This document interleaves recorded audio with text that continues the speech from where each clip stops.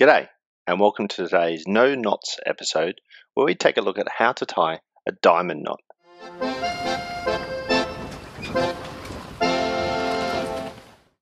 For today's episode, we're going to tie the knot with two different coloured cords. This makes it easier to see how the knot develops. Step one is to create a simple loop, putting the purple rope over on top of itself. The red cord, and starting about 1 o'clock at the top, you want to go over the top of 2, then under, then over. So that's under, then over, then under, over, and under again. This completes phase 1 of the knot. Now what you want to do is flip the knot upside down and pull the two longer tails together down into the center. Take the purple cord around the front anti-clockwise and then up through the central hole in the middle of the knot. Pulling it through and start to develop the cords into a ball. Then take the red cord around the back in an anti-clockwise direction.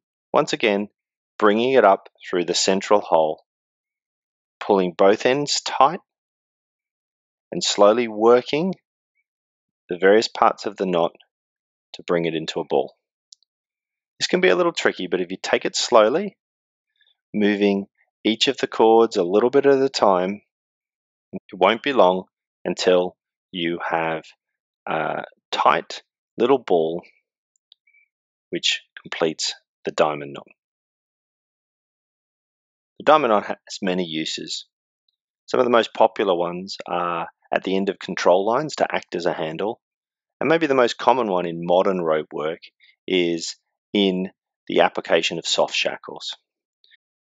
I've put a link up in the top corner on how to tie a soft shackle, and if you are going to use the diamond knot for this application, be sure to pull the knot as tight as possible, maybe even stretching it out on a pulley system or over a winch, because the tighter that you make your knot, the greater the overall strength of your soft shackle. So that completes today's video on the diamond knot.